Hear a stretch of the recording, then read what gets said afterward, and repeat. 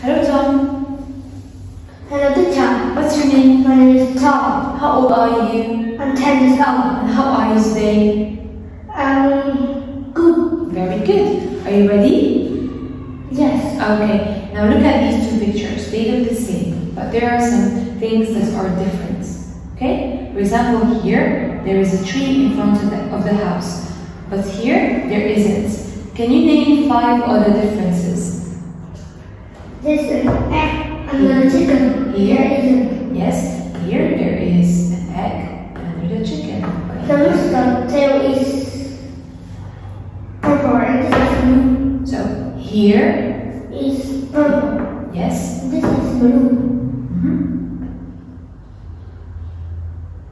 This duck is look left and this duck is look right. This duck is look at the left and this duck is looks at the right. Okay.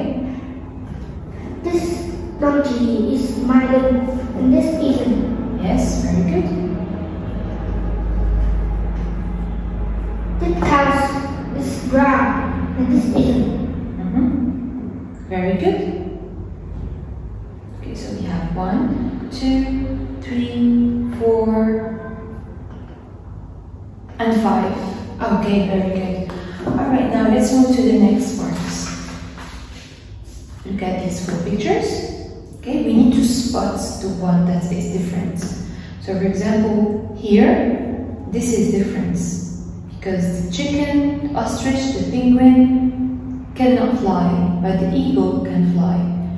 Which one is different among these? The other is different. Because it's usually in the kitchen. Very good. And another is in the living room. And this is a sofa, a lamp, and a clock. Are in the living room. Usually in the living room. How about these men?